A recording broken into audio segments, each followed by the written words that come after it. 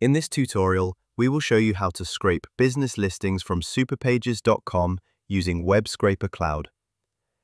Copy the start URL you would like the scraper to begin from.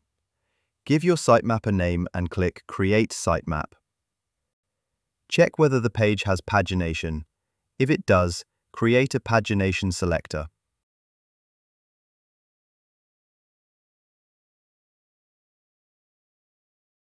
Move into the pagination selector for the next selectors to execute recursively.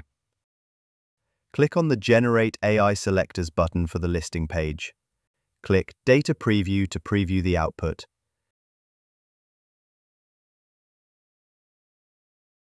In this example, we can see that the selectors were generated for the website, but it has captured the element's text and not the website URL.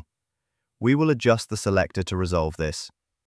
Right-click on the element and select Inspect to see how the URL is nested. In this case, the URL is found within the attribute href. So, we will change the selector to an element attribute selector and select href as the value to be extracted. Click on Data Preview again. Now the correct values are returned. Next, we want to collect additional information from within each listing page. Create a link selector for the scraper to navigate into the listing page. Move into the selector and repeat the same process inside the site as well. Once there, click on the Generate AI Selectors button for the single item page to generate the selectors automatically. Click Data Preview to preview the output. Once the sitemap is ready, move back to your Web Scraper Cloud account and import the sitemap. The sitemap has been automatically detected, so just click on the Import button and open the sitemap. Here, you can adjust additional configurations. For example, which driver to use or what proxy location should be utilized.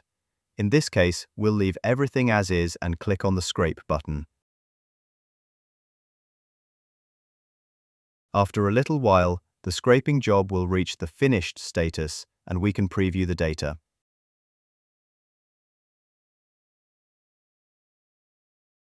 Here, you can toggle the parser to remove some columns or make simple adjustments to the output if needed.